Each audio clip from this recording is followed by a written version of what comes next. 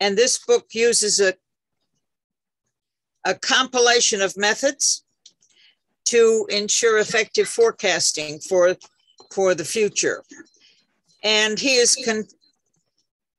consulted with many governments around the world. He was SynCon coordinator for the Committee of the Future in the early 70s and founding partner for Future Options Room, along with Roy Mason and Scott Joy. And the other people involved in that were Alan Toffler, Herman Kahn, who we all know well, and Ted Gordon. But more than that, Jerry has helped to craft the section of SALT II treaty that prohibited USSR from deploying the fractional orbital bombardment system. And he created CARINET, a computer network, which CGNET services later acquired and introduced packet switching to numerous countries, especially in the developing world. Jerry's familiar with the developing world. He was a Peace Corps volunteer in the late 60s, perhaps early 70s in Malawi. And after that, he was second in command, vice president of Partners for Productivity, which had started microfinance in Kakamega, Kenya in 1966. So with that, I'll let Jerry introduce the way in which they did these scenarios for the COVID future and answer some of the very important questions about what's going to happen with pandemics and COVID in the near and medium futures. Jerry. Thank you. Let me share a screen here, see if I do this right. Let me know if you see all that okay. Yes. Good. Okay. We got this request from the Red Cross because this is in the very beginning of the pandemic, when they didn't know there was even going to be a second wave, and they were just getting into the first wave. But they thought there might be a second wave, but they didn't have time to think about it, let alone a third, fourth, fifth, sixth, seventh, eighth wave. So they asked us to sort of think ahead because they were busy getting shelters for people, blood drives, and all of that sort of stuff. Really didn't have a chance to think ahead. So that was the motivation. The report is 145 pages, and you can download it from that web link there. I assume that the PowerPoint presentation will be available for everybody afterward. And it was to organize the three uncertainties into three scenarios. Now, I want to pause here a second. It is quite normal, conventional for a lot of pop futurists to organize scenarios based upon two uncertainties. Say, pandemic gets worse, pandemic gets better, world stability, world instability. So they got two on one side and two on the top. You get a little 4x4 grid. And then they say, well, in this scenario, strategy works this way. In this scenario, strategy works over here, which misses the entire point that Herman Kahn responded to in inventing scenarios to begin with. And this next, what I say here might be more important than the COVID stuff I'll talk about, because this is important for all of us to think about, is a lot of times people forget that a scenario is, as the word says in the art world, it's a story that connects a present tense to a future tense. It's not a description of a future tense. That's a description of a future state. That's perfectly fine to do. But it's not a projection. That's a mathematical projection, perfectly. A scenario is a series of cause and effect links that connect the present to the future condition. The reason I stress this is this is how you find out what you didn't know, that you didn't know, but you should know if you're going to talk about that future, because how did you get there? Herman Kahn used to love to say things like, you can't write me a scenario to show me that's possible. And that's the idea. You'd have to show the cause and effect links. Not that we're talking about the truth, but how do these things fit together? And when you do this, you'll always get to a point and say, I have no idea what happens next. Stop writing. do some research, talk to people until it makes sense. And as we go down the road, I'll say how that actually happened, during this work as well. But so since there were so many uncertainties, I think it was something like 30 uncertainties when we started, the idea of a 2x2 grid was silly. So we listed all of the uncertainties down and said, well, if it works out, what does it look like? If it doesn't work out, what does it look like? And what's sort of the mixed bag, so to speak. So this is a way we could take all of this stuff that's being researched around the world in articles and organize it into 3 columns, into these uncertainties, which took a very complex task and started to make it a little bit manageable. So each describes how the pandemic would evolve from then the beginning out to January this year. So if you want to read those scenarios and compare them up. But remember, part of the idea of a scenario is to open up the mind to possibilities, find out what you had considered. It's not necessarily to describe the truth of how you get to the future. We took input from about 250 medical doctors, public health officials, emergency relief staff, economists, and futurists. So there's a lot of people participating around the world. It provided a coherent, integrated, holistic views. At the time that we did this, the news was throwing at you just pieces of information all over the place. And it was very hard. It was not coherent. People were not fitting it. How does it all fit together? So we tried to address that issue. This may not be how it evolves. There's a coherent direction how it could evolve this way, a coherent direction how it can evolve this way. So that as people read it, they say, I didn't think about that part. Oh, I should do this. And that's part of the value of this thing. Each is about 10 pages. I pause on that because if you take a look at even the World Economic Forum stuff and Shell oil company stuff, their scenarios tend to be just a few pages and they're generalizations. They're not really cause and effect links. These are. So there's 30 pages of text there, the 3 scenarios. It becomes useful for planning and I would also say public understanding, which may have been the most valuable because these scenarios did get out around the world to the public deal. So they can sort of see their way into the future a little bit coherently rather than just scattering information all over the place. And the Red Cross senior vice president said, these scenarios are the best integration, keyword integration, of medical, health, socioeconomic, and psychological factors of the possible future course of the pandemic that we have. So this was the approach we had. Now, Anitra did a very good job of already explaining that, so I don't know if I really need to explain this much. But when you do a scenario, if you're going to put together a team together, you ask the obvious question, what's the knowledge that you need and skills? Then you go out and recruit those people. That's what we did. We got a good little A team together. We reviewed the research articles and shared findings on listserv, and we discussed what we didn't understand with experts so that we would understand. Then we held weekly meetings to review all these articles. One of the things that was different about this, when you do something, let's say the future of environmental security, like we were talking about before we began, there's not that many people, so to speak, working on it, and it's not that many research documents that you got to go through. But with this one, this was a worldwide event and simultaneously happening in real time. So the articles that were coming out and the research coming out was just flooding everywhere. You had to keep track of Japan, in China, in India, South Africa, etc. It was just an avalanche of stuff. It was the hardest environmental scanning assignment I ever had in my life because it was real time, worldwide, and everybody had something to say about it. And you had to look at stuff because sometimes there's important insights that are even in op-ed pieces that you should look at.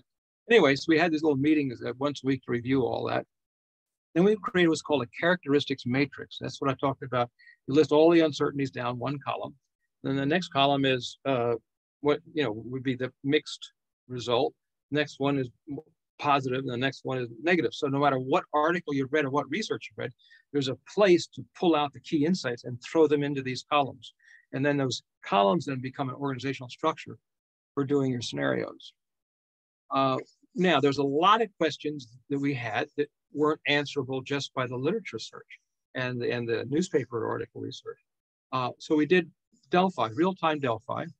quick pause. For those that don't know, the conventional Delphi, I'm sure you do know, is a questionnaire. The results form a second round. The results of that form a third round, and can be more. Now, the nice thing about that Delphi is it forces people to respond to other people's ideas and estimates without the rank or personality being persuasive, but just the information being persuasive. And that's very good. Each round like that builds. It's still the best way to do a Delphi. But it can take 6 months or 7 or 8 months to do a Delphi that way. We didn't have that much time. We were doing this thing real fast. So the real-time Delphi is where you still have the questionnaire like a regular Delphi, and then, but you can see other people's comments while they're once they hit the return key, you immediately can see what anybody has said about anything, so that you can have an organized discussion anonymously, so no one knows who you are. But you can organize complex stuff and say by a certain date, whatever's there, that's the conclusions. So you're asking people to come back in, see what other people have said. You can edit your own stuff. You don't have to keep going in a linear way. You can go back to the original stuff and edit the original stuff in there. And so that your text may be better at the end of the 2 weeks, whatever it was, than when you first put it in, because you're seeing feedback from other people on there. So the real-time Delphis, we did 5 of these little suffers. The first one was that focused on just medical and health issues in the United States. And the second one did health and medical, but international, because international obviously influences the United States, vice versa. Then the third one was on socioeconomic stuff in the United States and socioeconomic stuff international. So there we had economists and people like that.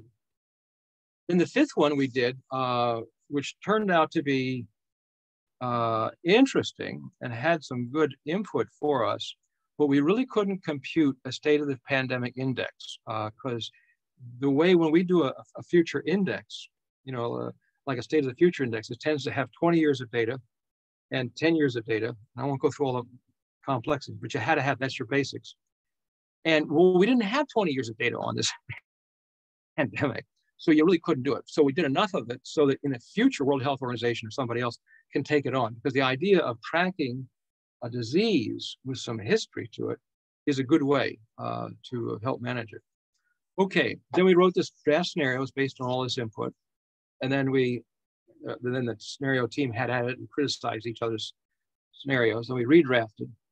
Then we sent them out for external reviews with various experts. And then we redrafted, and that became the final product. They were circulated October 13th, 2020. So that's 2020, 2021, I guess, yeah. And no, I guess it's 20. I'm losing my mind here, 20.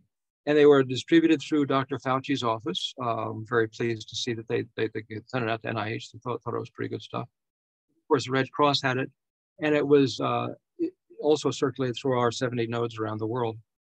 And it was translated into a bunch of languages as well. And we used it for conferences and give talks and sessions like this around the world. So it really did get quite a lot of circulation. And I think it did help the conversation to be more holistic rather than just looking at one thing, although still much of the news has one piece of information. But people started to see the larger picture of the impacts. 3 scenarios. The first one was America endures. This is the one that's mixed positive and negative. And I did it with another guy named Henderson, who was John Hopkins demographics data guy, is very helpful. The second one, this is where the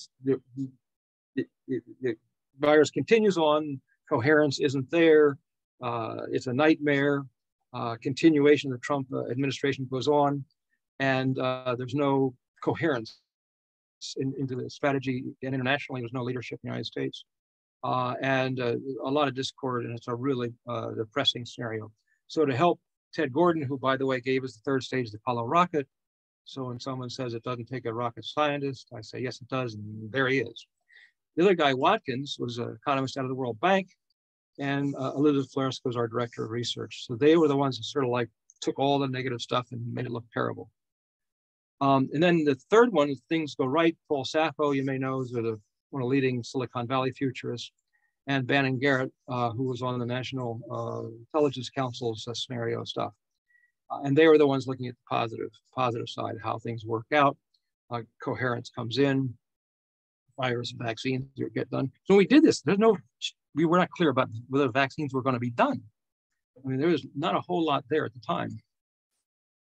Okay, so here's what I say, the holistic approach, that each scenario had to address the business situation, the employment situation, the finance situation. We didn't just look at whether there's vaccines or not, or treatments and testing, contact tracing. We also looked at the attitudes of people, the social coherence, leadership and political, as well as the finance, and what was the economic security situation. So this was the holistic approach when I say we did that. Now, here's the characteristics matrix. If you ever intend to do scenarios, I really, really ask you to do a characteristics matrix. A lot of people just write something up, describe something. So the idea is you list down all the factors or characteristics or things that ought to be in the scenario. And then with your assumptions across the columns, whether it's positive or negative or whatever assumptions that you're using. And it can be the normal quadrant ones as well, but whatever it is, those columns there. So then all your data can fit into there. And what you don't have with stock, you can also then use a Delphi to further fill this out. That last one I just jumped over very quickly. I don't want to do this because I'm afraid I might lose control here, because it goes out to my own computer and coming back and forth. I didn't want to mess it up. If anybody's interested in what the Delphis look like, I can send you that. Okay, this is another thing that we did, is we said, if what are the factors, or what are the things that would change the baseline scenario 1 to the pessimistic situation? And what are the things that could change it to the optimistic? It's a nice little listing of things. That's a good post-scenario exercise to do with people. So how do you go from the baseline scenario to the pessimistic one? One, you open up too fast, which, of course, as you remember, occurred, because this is being written now between the first and the second wave in the very beginning. And so we did open up too fast, and we did get bigger waves later on. Immunity is not reliable. It fades, and virus mutates. Well, at the time, we hadn't had that yet, because we were still in the alpha situation. But it did fade. Of course, that's why we had to go to boosters, and it did mutate. Numbers of infections in Africa, Latin America, South Africa increased massively. This, I think, we're still in play with. As Nitra mentioned, I was a Peace Corps volunteer in Malawi. I worked in leprosy and tuberculosis, so I had a lot of direct hospital. I worked out of the hospitals there. And I was in the hospitals 13 years later, and they hadn't changed a whole lot. It's a nightmare to think how this is going to be handled in poor areas, especially when you're talking about vaccines they're supposed to have special refrigeration. I just don't see anything happening. I think we've still got a long way to go, especially in Africa coming up. Which means the mutations coming up can still be coming up. Social trust breaks down. It did break down a bit. I mean, it could be broken down worse, but we're not doing too well in the United States at the moment. Economic stimulus packages are too small and not long enough. Well, the economic stimulus packages were pretty good in the United States, frankly. At the time we wrote this, in the beginning, it wasn't clear what was going to happen on this. And they did pretty good, because we did not slip into a depression. That was one of the things at the time. You may remember, we were in a recession for sure. We didn't know if we were going to slip further down and then the rest of the world going into depression. That was a real possibility, but there was a lot of fast action on both the previous administration and the current administration that I think did a fairly decent job compared to how bad it could have been. I mean, still not great, but it could have been a lot worse. So the factors that can move the United States from scenario 1 to the optimistic one. One, implementation of a whole of nation COVID-19 strategy. That didn't exist when we were writing. New York was competing against New Jersey to get protective equipment. I mean, you may remember the chaos going on. It was just a total mess. So that did get addressed. So we're now much more coherent national strategy.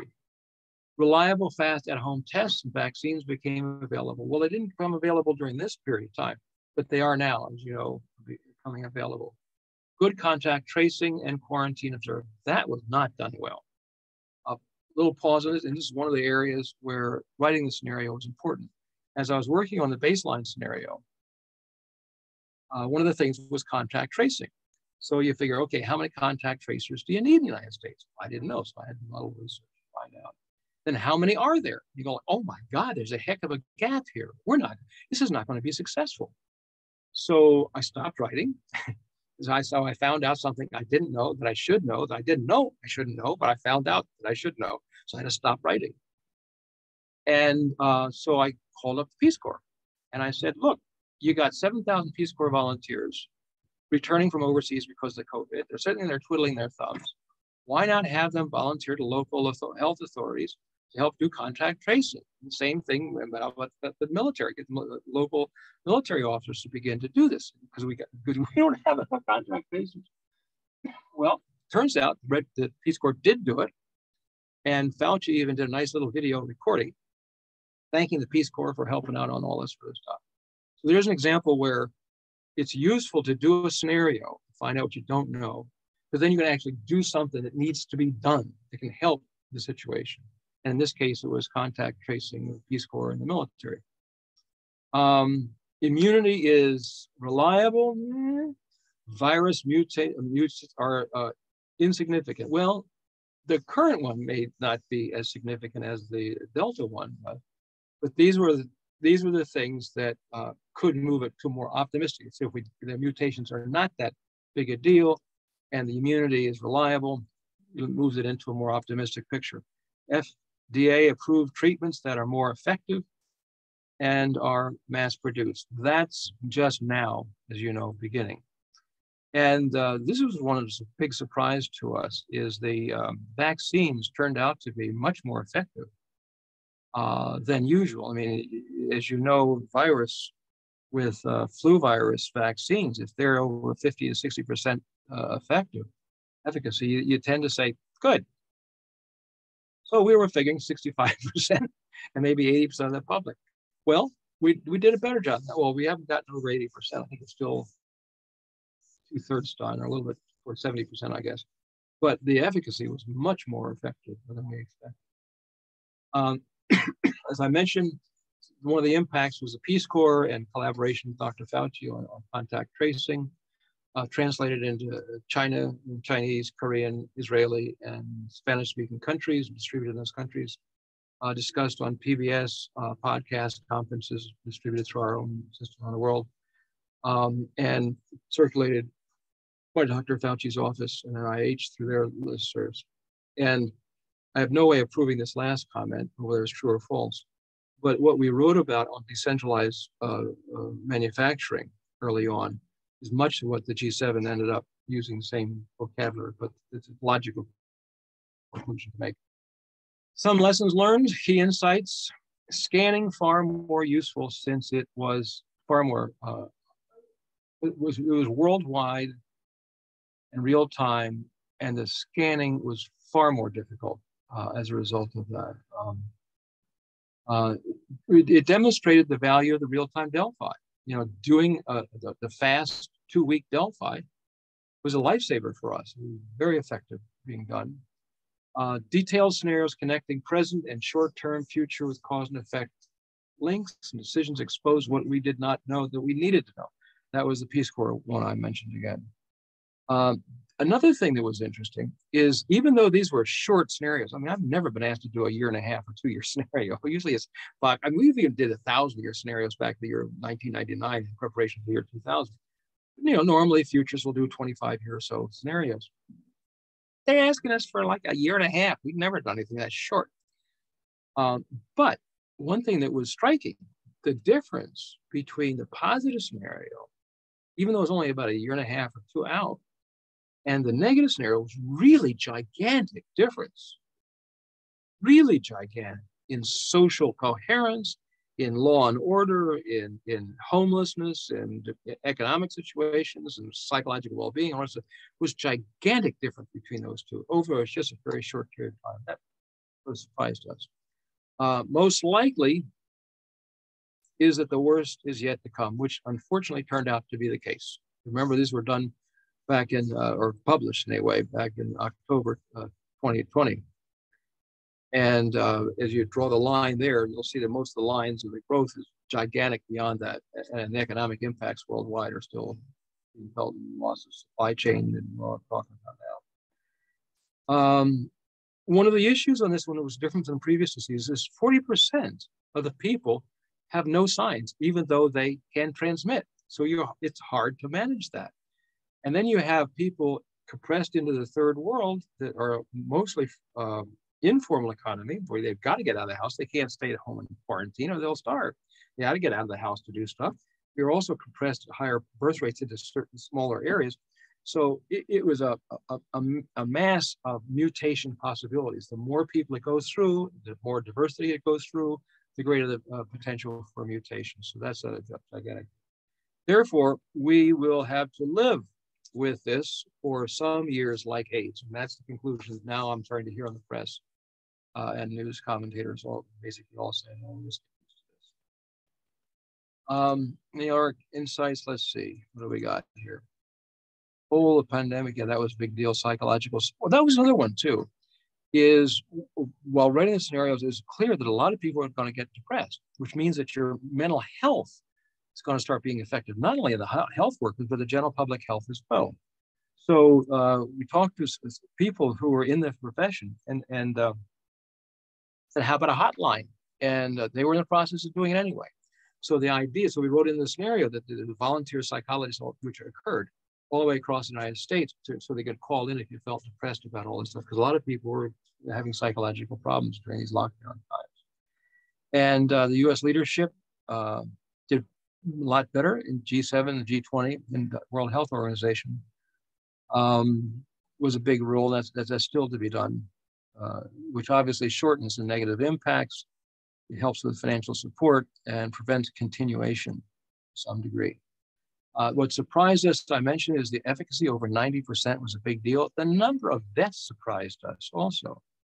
By the year, I think that we had in the scenarios something like 600,000 deaths, but it's over 800,000 toward the end. And that's what surprised us, how big that was. The campaign was pretty effective, but there was a lot of backlash, as everybody knew, and we did write that in there. Economic recovery faster than expected. Yeah, that's also true. These questions are pretty obvious. They're in the press right now, in the news media. Like how much inflation, when you threw that much money into the recovery, you're bound to get some inflation.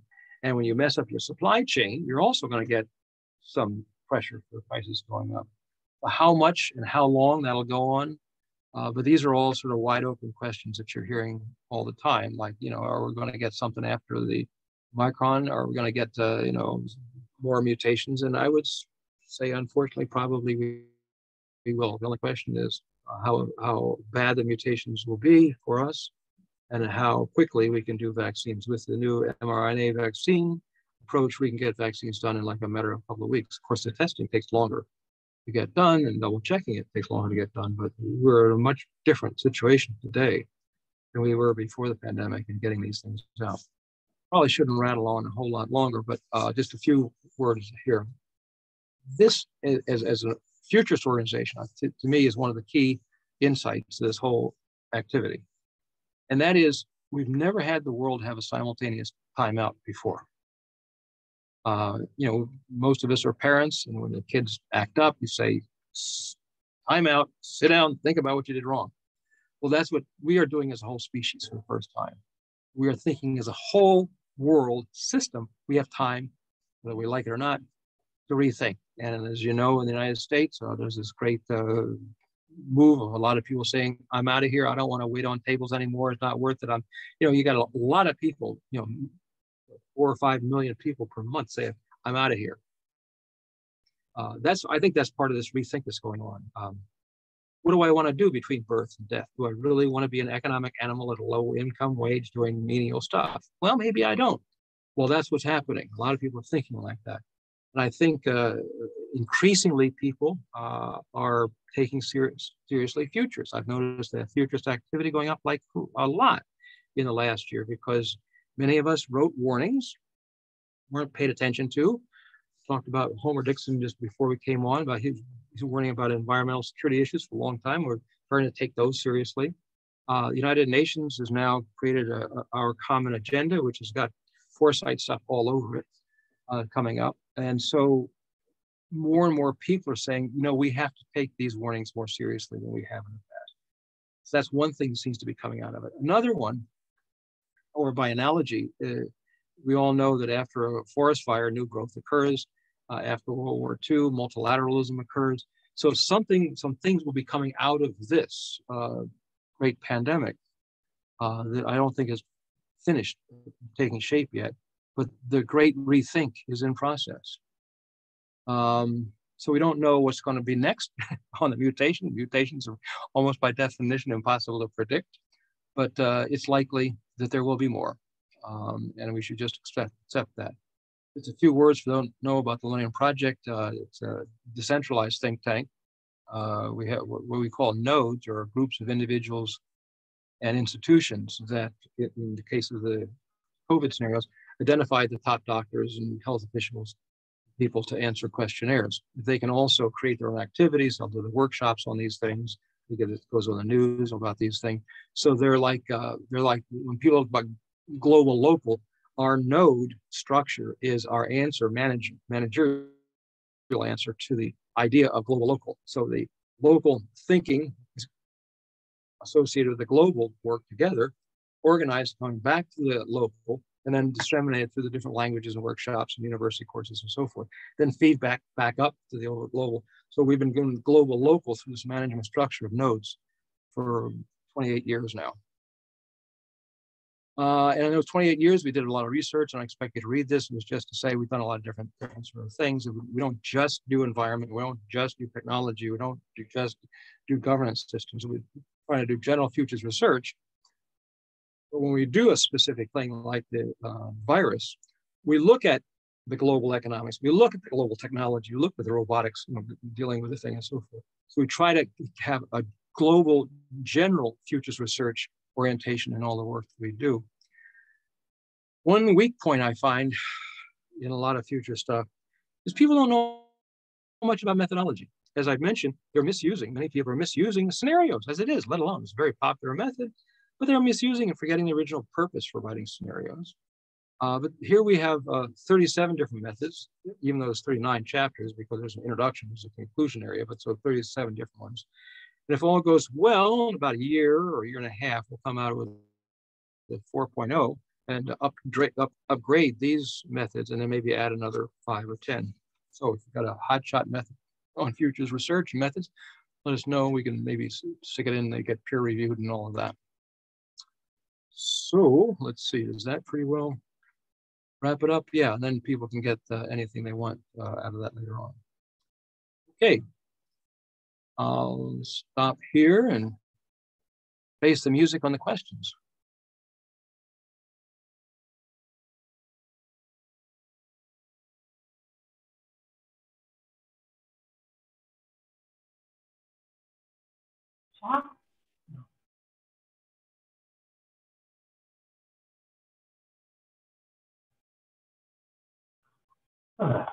You're on mute. Anitra, you're still on mute. Do anything. Ryan is not, yes, okay, fine. Thank you, Ryan. Thank you so much, Jerry. I think this was a extremely interesting presentation. I just want to bring up two things. Number one, I think that your nodes must have been extremely important in getting this information around the world. Oh, yeah. And it shows all the work you've done in all those years, getting the nodes and getting the national arrangements with the nodes to be legal and so forth, paid off when you really wanted to get information out. And the second thing is, we, of course, from an ecological standpoint, have had Anne Ehrlich as a member with the population bomb, who, of course, predicted this in the 70s, that these large megapolises would be hotbeds, just like any other large population brought together, for the microbes and the microorganisms which would be able to duplicate themselves very, very readily when these artificial congregations of plants or animals or people or anything got together.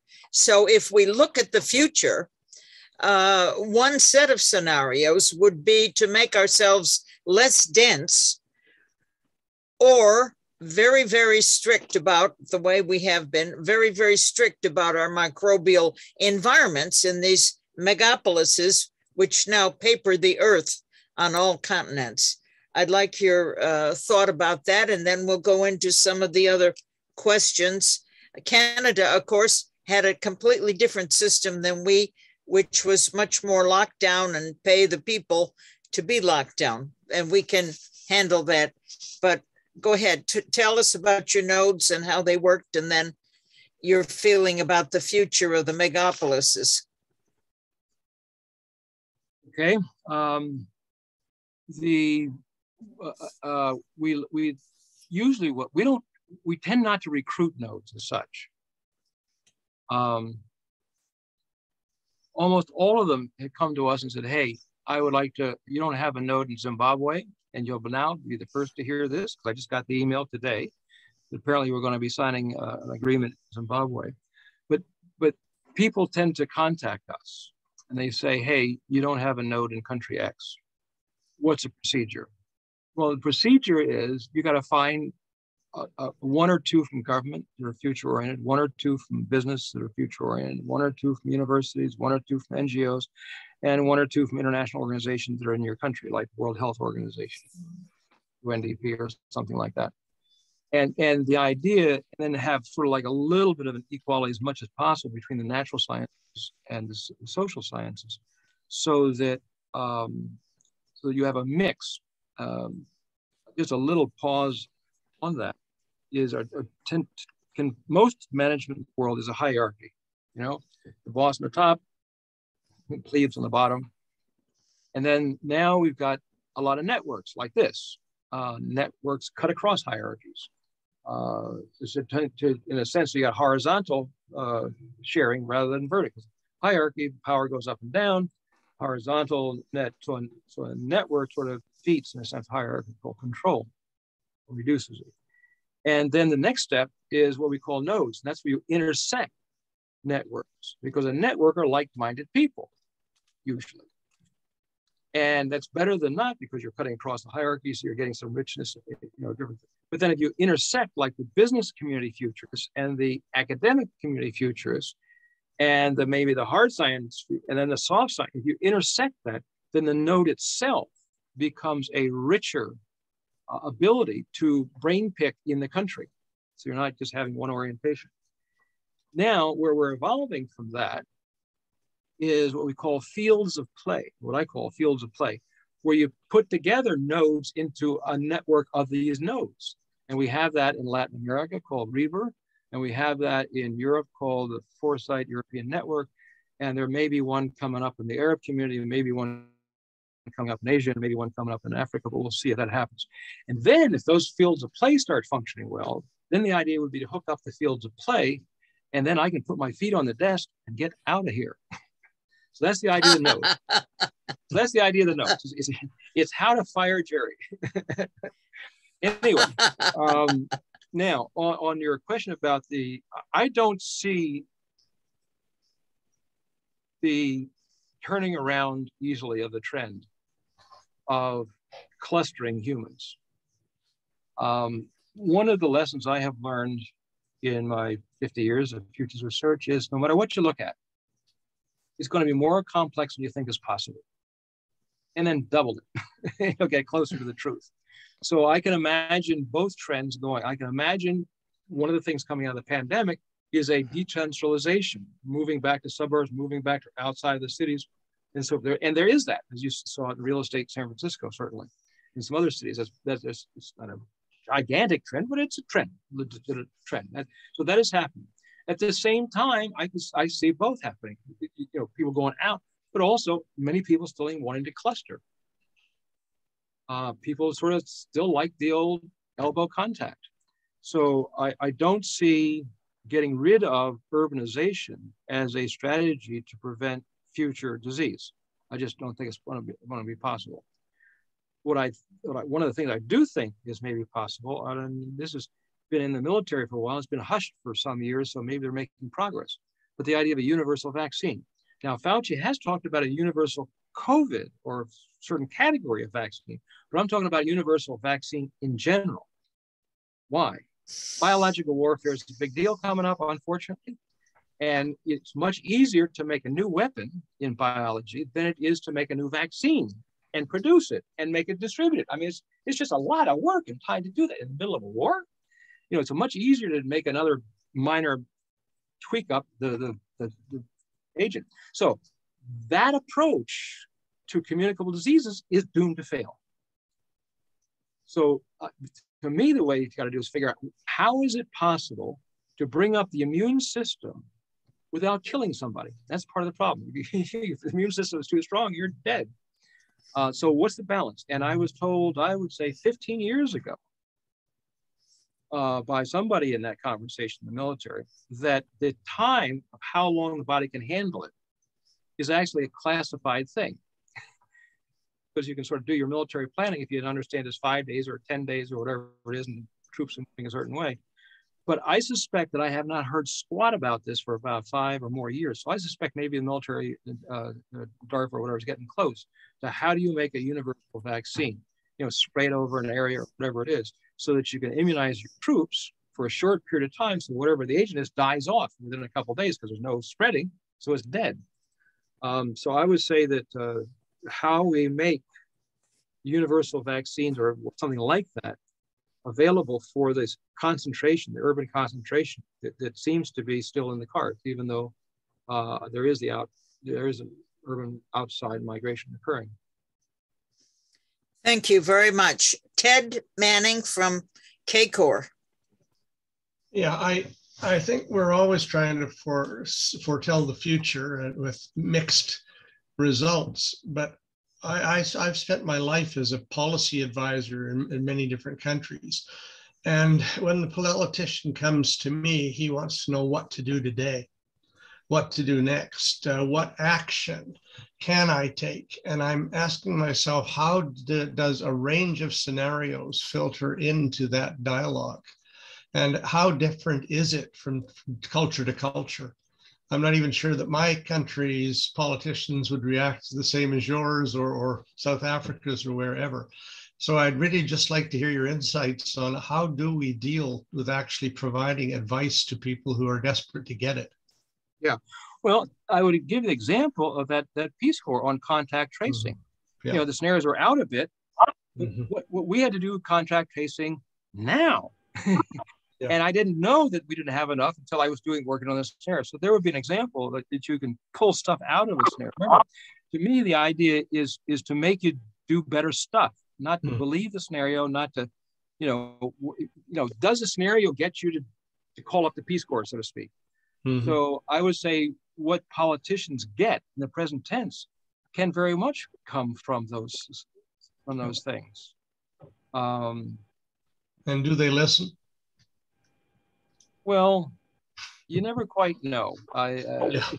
Because as you well know, global, national leaders don't like to be told some consultant came in and told them what to say, and then they said it.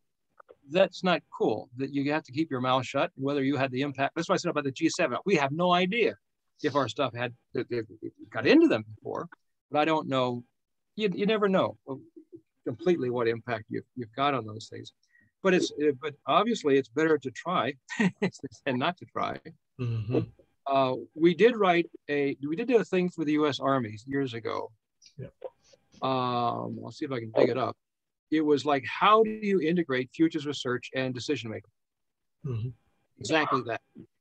And what we did is we interviewed a whole bunch of people, including 2 KGB generals, by the way. on generals, by the way. Are you allowed to tell us their names? No, they'll kill him. Yeah. Well, they know who they are. Anyway, in fact, one of them offered me a job, but I didn't take it anyway. Mm-hmm. But the idea was we interviewed a whole bunch of people and saying, okay, when did your stuff work and when it didn't work, to sort of get the rules of thumb out. So we took all that sort of stuff, and we did some Delphis on it and worked up. And we ended up with a list, I think, of 26 or 27 things.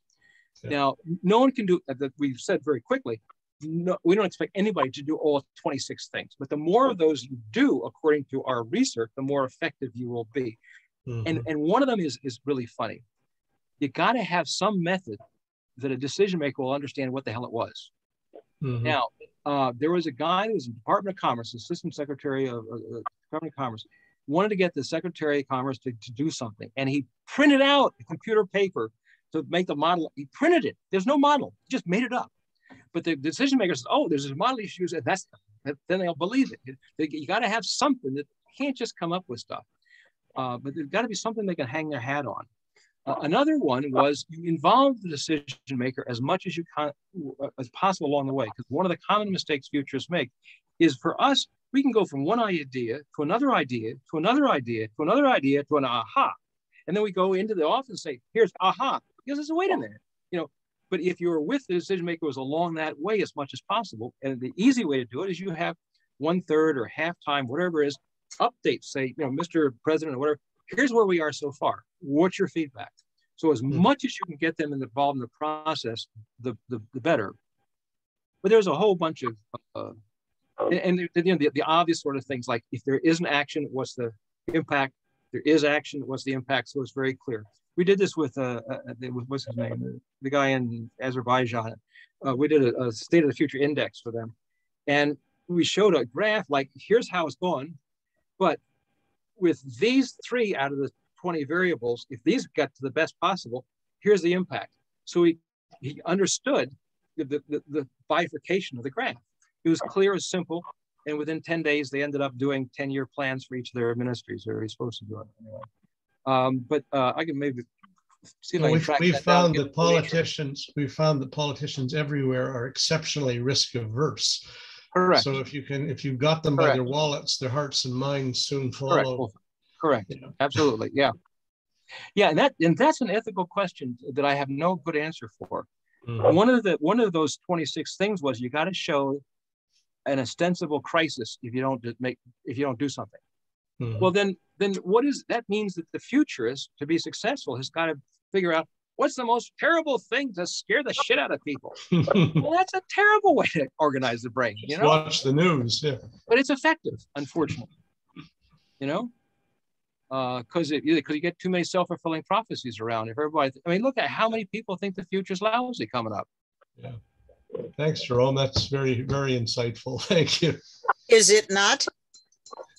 Is it not lousy coming up? No. As a matter of fact, here's my evidence. When we had these early 15 global challenges in the very beginning, it came out of a long bunch of stuff. We said, okay, how are you going to measure progress or regress on each of these? So we got a whole bunch of variables and we put them together. And then we said, okay, you got to have 20 years of data. You got a trend curve going. So you say, okay, what's the best possible value for that variable?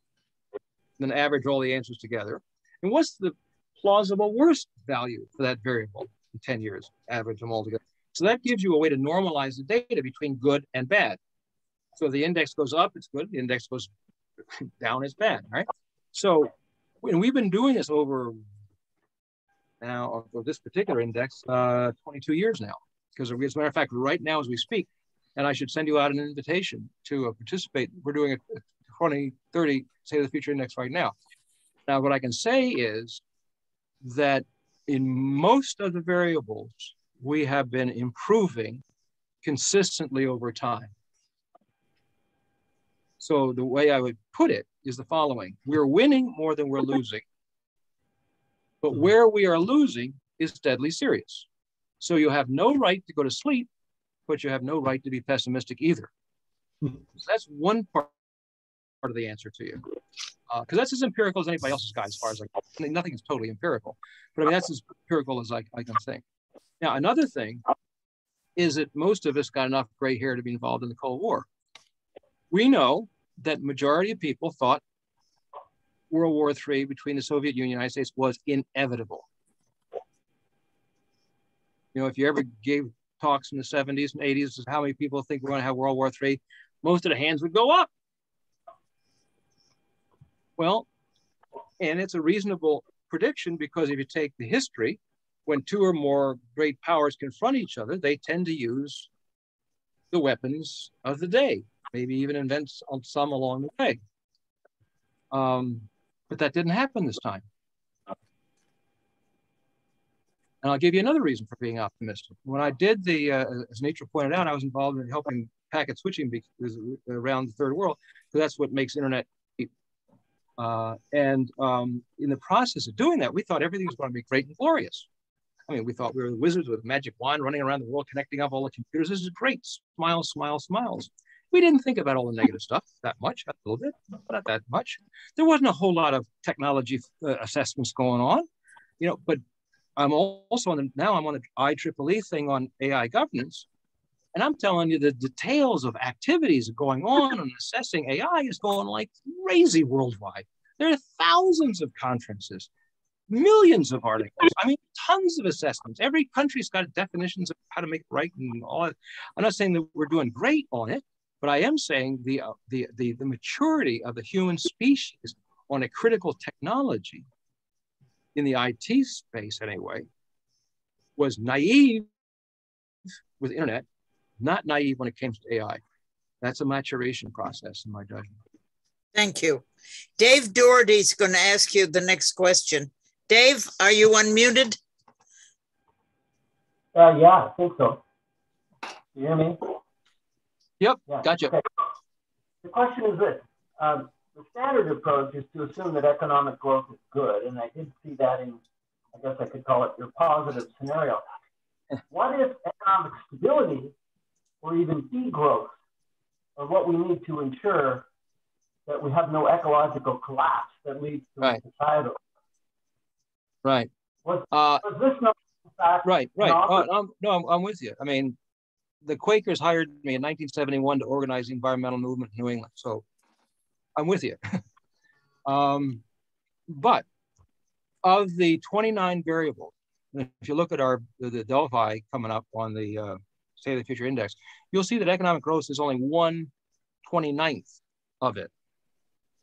And a lot of the other variables is what that growth is about. So I agree with you completely.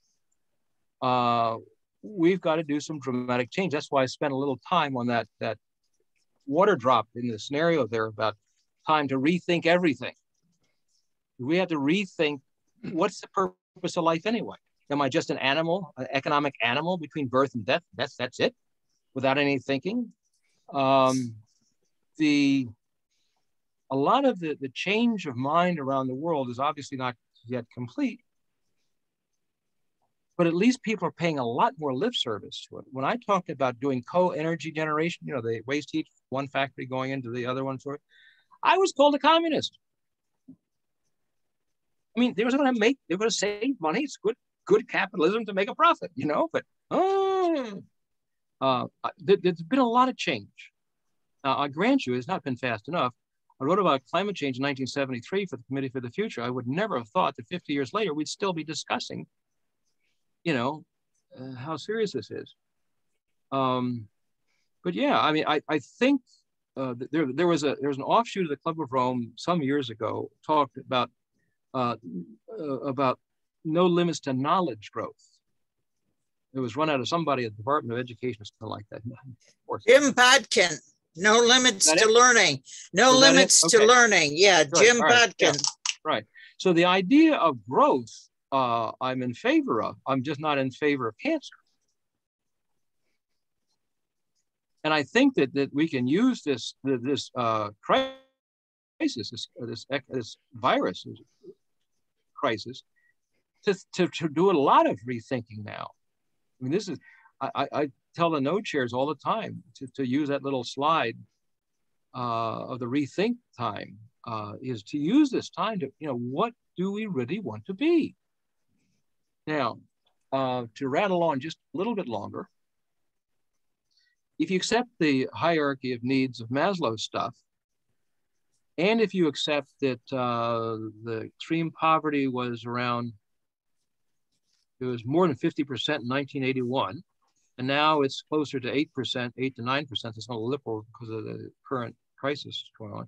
But we're under and the rate is going down rather dramatically. Had we not had the virus, we probably would have hit the UN Millennium Development Goal of essentially getting rid of extreme poverty by the year 2030. That's a trend curve, by the way.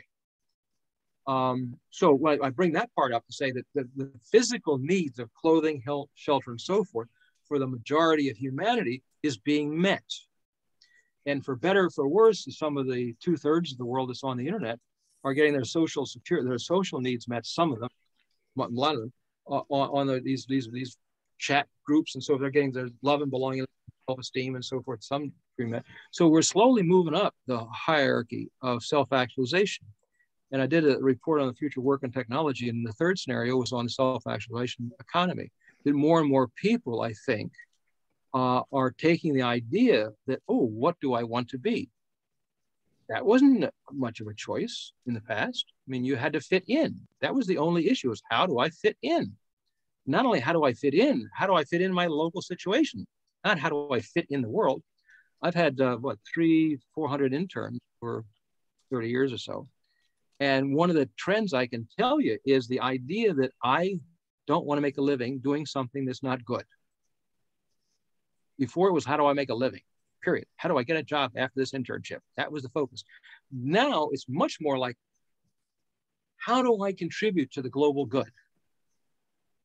That is an increasing phenomenon that I have noticed, at least in the interns that I get.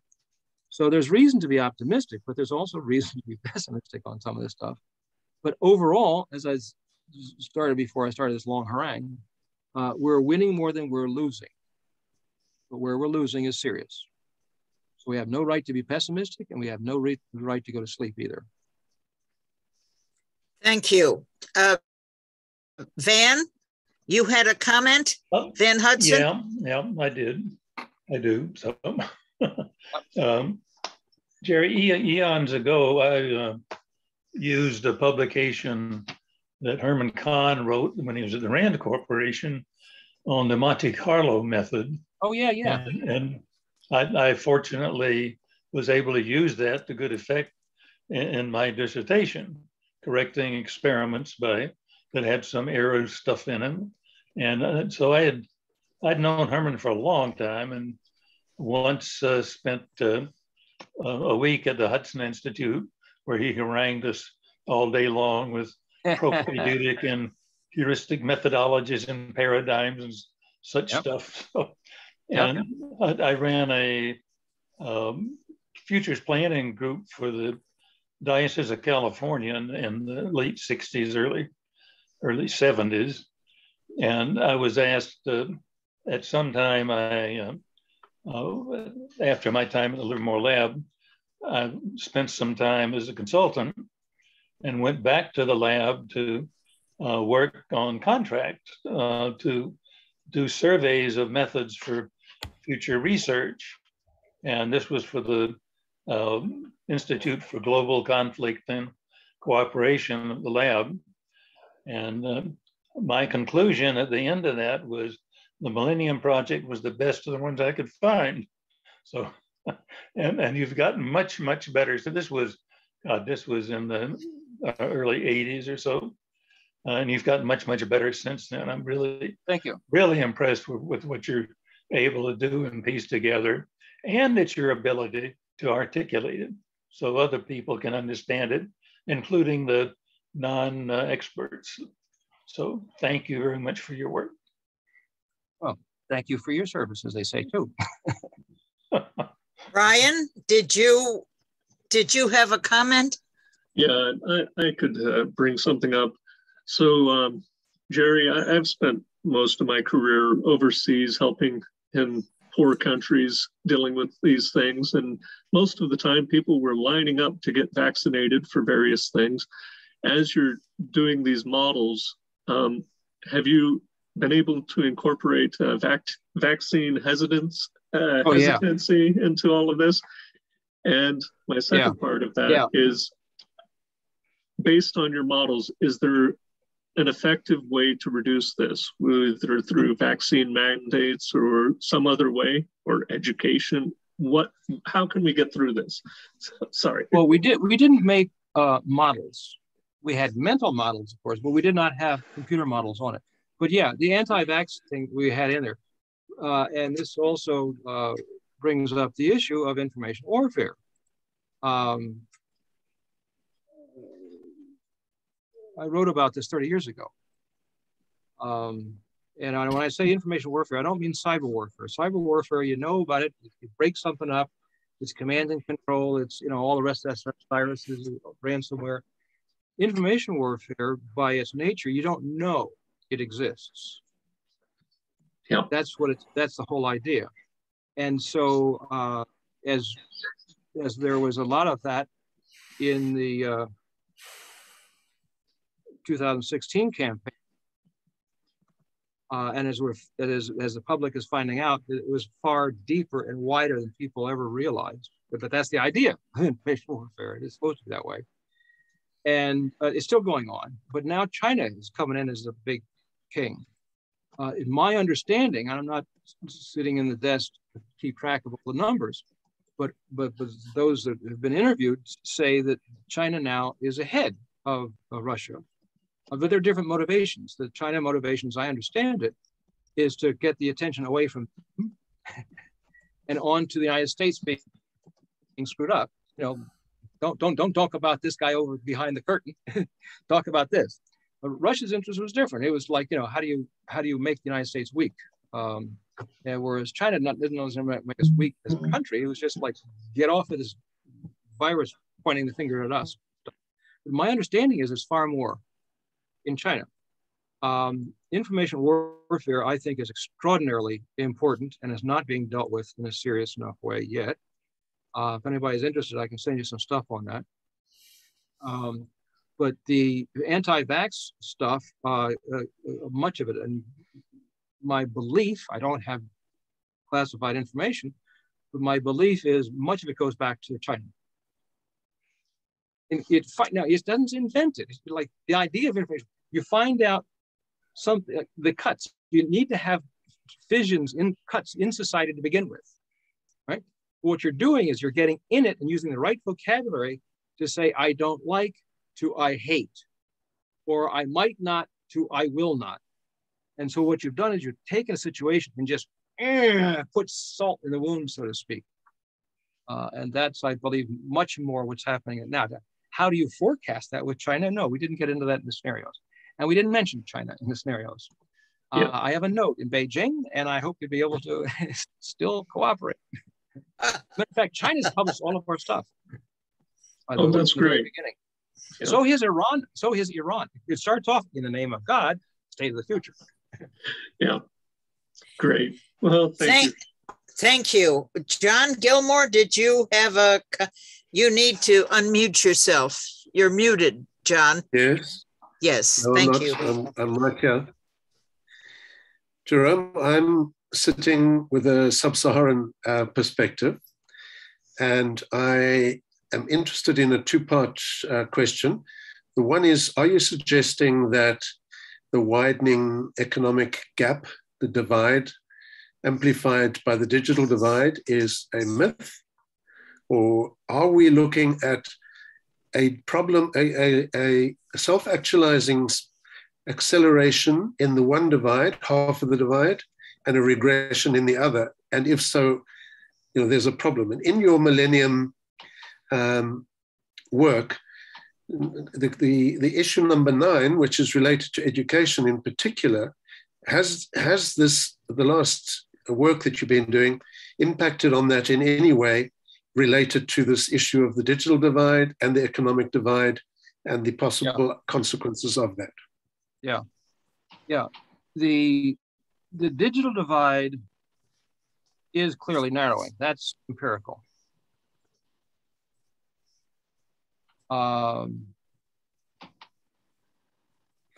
The economic divide is getting worse. That's also empirical. But that doesn't contradict that extreme poverty is not going down. it's one thing to say somebody in $1.90, the numbers of those people are going down. That's a fact. But the divide is getting broader. So you can have, you could eliminate poverty and still have the economic divide getting larger at the same time. Because, I mean, you've probably seen that during the pandemic, the top 1% has made a fortune. And the bottom 50% hasn't gone down economically. So it's not a contradiction. You can still have the divide, but the digital divide, no, I'm sorry, that's going to be over. It's conceivable.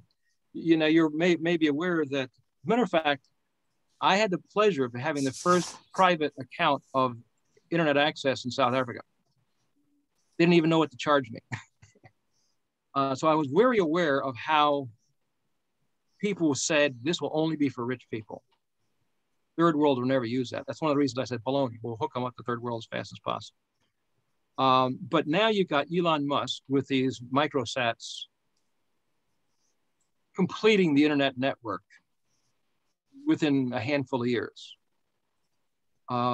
You've got 2/3 of the world have internet access today. And the ability to get it around is more in the future than it was in the past. I mean, to get packet switching done, I had to get into a jet plane and go somewhere. You know, I had to stay in a hotel. Now you can send information immediately around the world. We have internet as a platform for helping the last third get hooked up. And so I would be very surprised if anybody that wants internet access doesn't have it by 2030, regardless of their economic status. I'd be very surprised. But will there still be economic disparity, large scale, it'd be 2030? Yes, unfortunately. Now, on the self-actualization scenarios, yes, most of, like a lot of stuff, it happens with the rich before it happens with the poor. It's just like, you know, the glasses on your head. The rich people had those to begin with. Now, even poor people have glasses. So I think that more and more people will slowly realize they can make a living out of being themselves. In the past, you had to get the job, fit in, and walk to it. The idea of having multi-employers worldwide was a zero idea just 30 years ago. Now, the gig economy is the fastest growing thing as a sector in the world. Something like 17%, I think, is in the gig economy, but depending on some people's studies. A lot of these definitional stuff is very sloppy, so you gotta watch the definitions on these things. But the idea of only fitting into a 9-to-5 job is under threat. You've still obviously got about, what, 700, 800 million people below the poverty line. And that's not going away tomorrow morning, but conceivably it can start to go down. And as more and more people get savvy about how to find markets for themselves worldwide, then more and more people will try it out. You know, you don't need a very high percentage of the world to be interested in what you're interested in selling. Trick is, how do you get to those 100 people in the whole world, or those 200 people in the whole world that's willing to pay you something electronically on the system? That's a new thought. Right now, we have an education system that says, you will fit in this way. And you're all going to walk in lockstep from grade 1 to grade 2. Slowly, that model is breaking up. There is, we give the example of Finland and South Korea. Finland, you may know, a couple of years ago said, wait a minute, let's open up the game. I mean, we're not needing just training economic animals. These people have a right to be a human being the way they want to. How do they self-actualize? How do they, you know, find out their talents, explore their passion? All the famous rich people, when they're interviewed, they say, what was your secret? They say, I followed my passion. Well, do we teach little kids to do that? No, we are teaching you to fit in this way at the same time everybody else is fitting in at the same time, because they're being trained for the factory model, so to speak.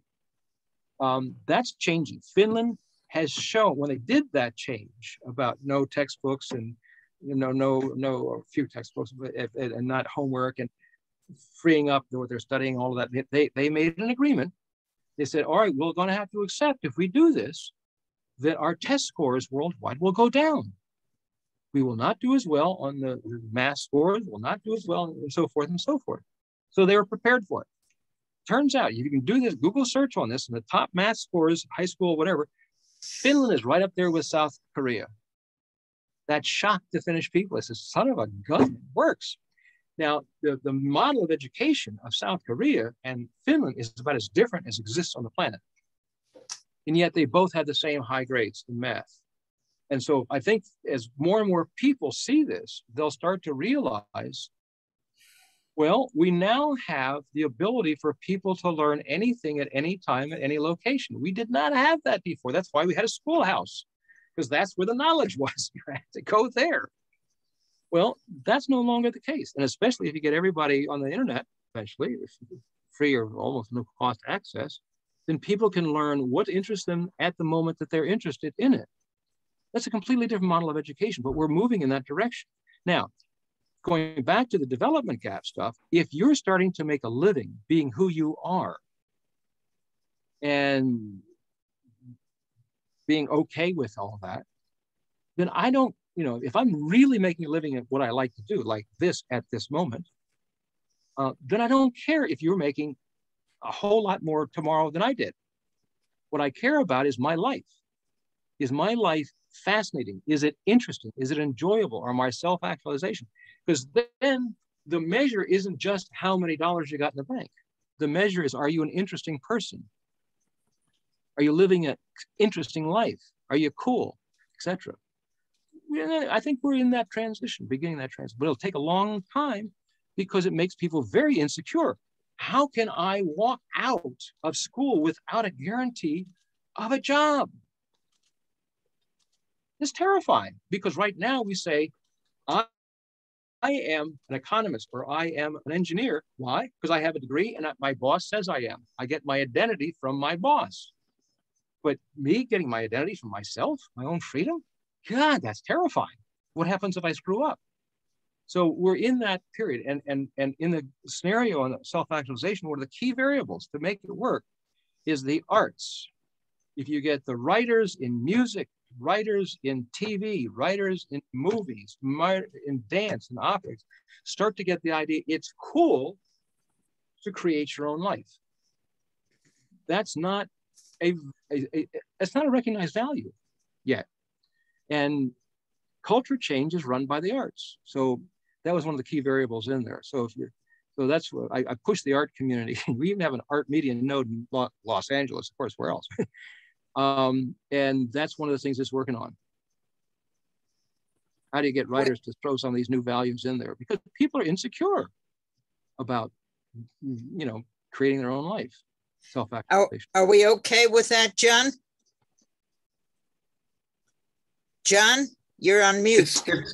Yeah, no, I'm not. It's difficult to be completely okay with it, because I'm living in a reality where education is not a reality for so many people in sub-Saharan Africa.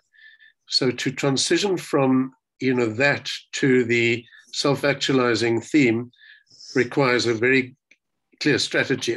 I suspect as it accelerates in the Eurocentric world, it will leave real complexities in the inequity. But Oh, I agree. I'm not suggesting for a moment that this is going to be easy. I think it'll be the biggest transition that humanity's ever made.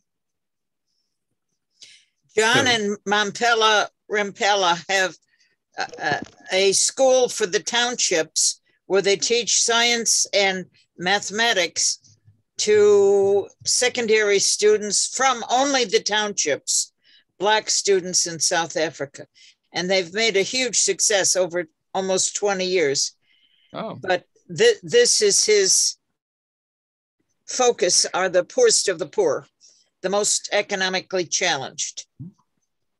And where I agree entirely with you, Jerome, is that the focus of education must shift away from content to consciousness and to insight and to metacognition and to elements of learning that have previously been not called out and in a colonial model not regarded as important. The emotional development.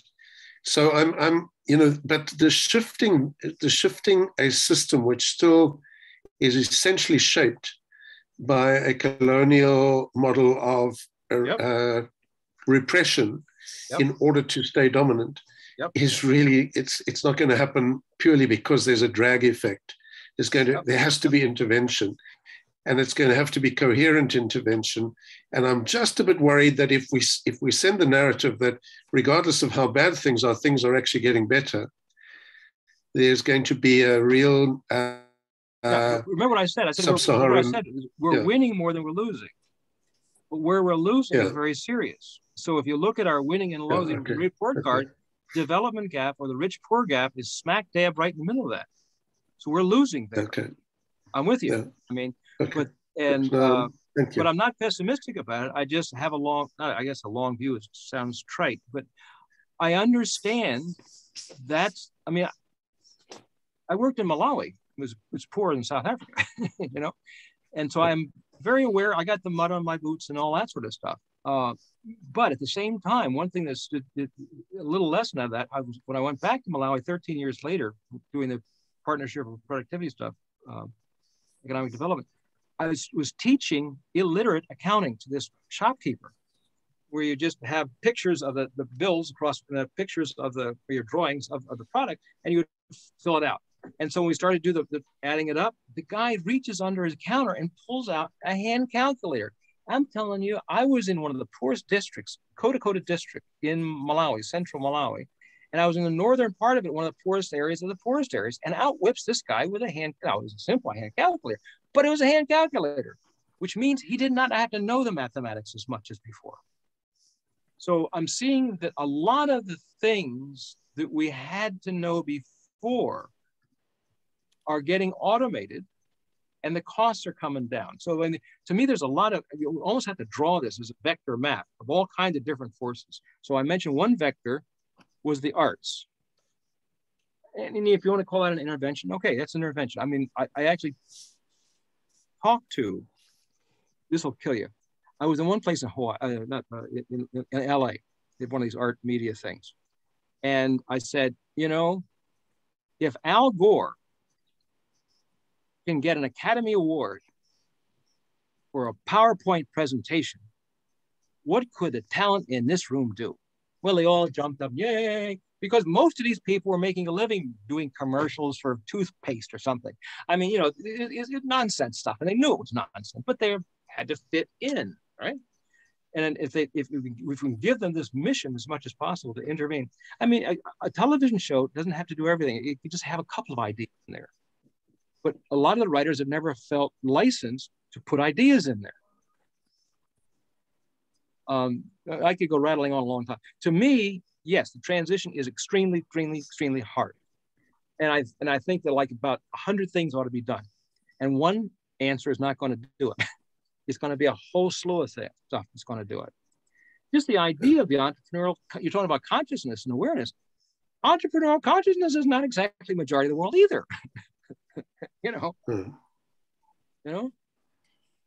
And another thing about Africa has always been a problem. I hung out at the nighttime with the witch doctors because daytime was Western medicine and nighttime was the traditional doctors, whatever you want to call them. Healers.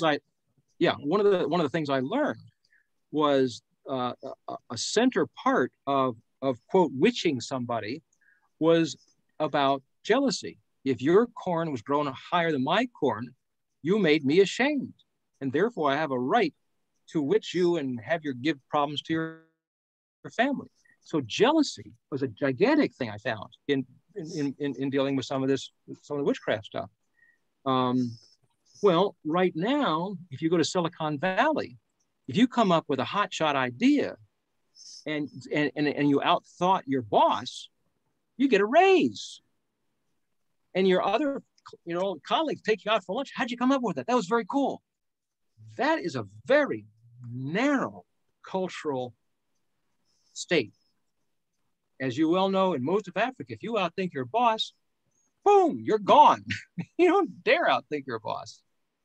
But you have to be outthink your boss in a creative culture and so forth. We don't have, so there's just tons of stuff that's got to be done. But I'm not pessimistic because I can see clearly this is possible. And I do think it's inevitable. May I go on with questions from Sure. Phil and Phil Riley? Are you there? Are you coming up on the screen? Okay, Miles, go ahead. Oh, thank you very much. My name's Miles Flagg. I'm here in Calgary, Canada. And I was supposed to be on the road driving to British Columbia, but the roads are terrible with snow. So I'm a follower of the work of Carl Jung. And I'll say that it's numinous that I'm here today. And I'm now able to bring greetings from Dr. Sailesh Rao. And in the chat, I've posted his note to me that what he wanted me to share with you. Yes, I see it. World 3 modeling. He wants to talk to anybody about a 2-loop approach. Anyway, I have no idea what that involves, but his link to his organization that he founded called Climate Healers is there. Dr. Rao shares your passion for waking up and deciding I'm wasting my time. It may be lucrative, but it's not fulfilling. I've got a quote from Mark Twain here. I'll just read it. Mark Twain said, "It ain't what you don't know that gets you into trouble.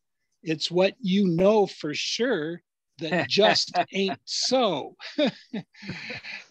And Dr. Rao, he is, I don't know if you know him, but he led a team. He's a Stanford trained PhD in electrical engineering, system engineering, had a lucrative career at Intel, is considered a pioneer in creating a team that sped up the internet for us. And then when he realized one day that working for Al Gore, which he was on that team with Al Gore, they have blinders on because unfortunately we are in a global warming crisis, which is actually a biodiversity collapse, which is actually a values crisis in ourselves. And his global sensitivity analysis says, the UN, the reason they're not making any progress is because they think they know what the problem is. They don't realize, according to him, and he wants to debate anybody who will step up to the plate and debate with him, that unless you incorporate into the modeling that since we started eating cows, pigs, goats, sheep, chicken, and fish, and we've denuded the terrestrial forests from 6 trillion to 3 trillion trees, and we're doing the same in the ocean forests. The modeling is all wrong that the UN is using, because essentially we have to change our attitude and change our diet. So just wondering if you're aware of his work and how many of the modelings that you're doing are incorporating this concept of what we've done for 12,000 years with industrial animal agriculture, meat and dairy. So anyway, thank you. Oh, and can I just say one more thing? I know I'm taking a bit of time, but Canada apparently absconded with one of the leading virologists from the United States. I don't know her name, but a mainstream media outlet called W5 with the CTV network here in Canada, they just recently put out a documentary. It's only about 21 minutes. I posted the link. W5, fears growing that another global pandemic is on the horizon. experts warn the next pandemic could come sooner than you think, and that unless changes are made to industrial farming practices worldwide, like China with 10-story car parks of crowded pig farms, no social distancing for these cows, pigs, and chickens and goats, and they're just pumping them with antibiotics. It goes on to say it could spark a virus that's more deadly than COVID-19. Thank you. Yeah. Before you reply, Jerry, I'm trying to get everybody out of here in 3 or 4 minutes, and Jean Doherty'd like to thank you, and I would like to thank you, she on behalf of the K-Corps. So if we can have a short answer to this, I would be personally very happy. I know that's a long and involved question. It's all right. I'll try to do a juggler vein here. If we go from genetic material to hamburger, and from genetic material to leather, and genetic material from all the various biological stuff, then we can substitute. Hold on a second here.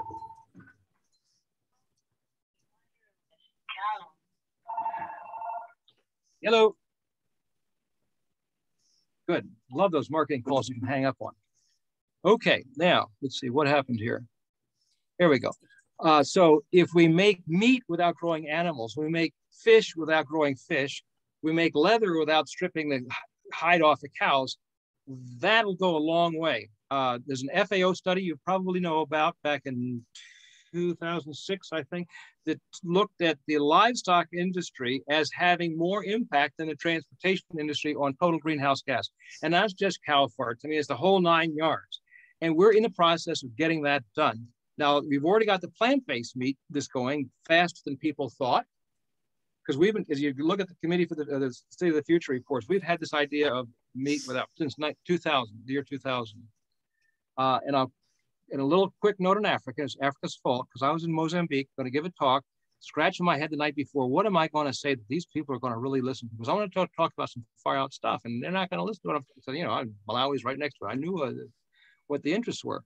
So I said, cows are the interest. What's the future of cows? Ooh, you don't need the cow. Cut out the middleman. Go from the genetic material to the hamburger. That'll get their attention. And so that's what got me into that back there. And Al Gore, by the way, doesn't talk about meat. He talks about all kinds of stuff, but he doesn't. And nice thing about talking about the UN, one thing that did advance on the UN was the last meeting said 30% methane cutting out by 2030. Well, that's agriculture to a large degree. So it's getting the spotlight slowly moving toward agriculture. It's not totally there yet, but it's moving. So again, we're winning more than we're losing, but we're not winning yet. We got to keep on pushing. Yeah. Both USACOR and K-Corps are extremely happy to have listened to this fascinating Delphi discussion. I'm going to let Jean Doherty, president of the Canadian Club of Rome, express her thanks on behalf of her group. Jean? Thank you. Thank you, Anitra, and thank you, Jerry, very much for an absolutely wonderful presentation. You brought up a lot of things that I hadn't really thought about, and really interesting ideas on how you can do some of the modeling and surveys and thinking into the future in the scenarios. That was really, really interesting. And thank you for US Corps for inviting K-Corps to come in and enjoy this particular presentation. I look forward to others. Thank you very much. Thank you.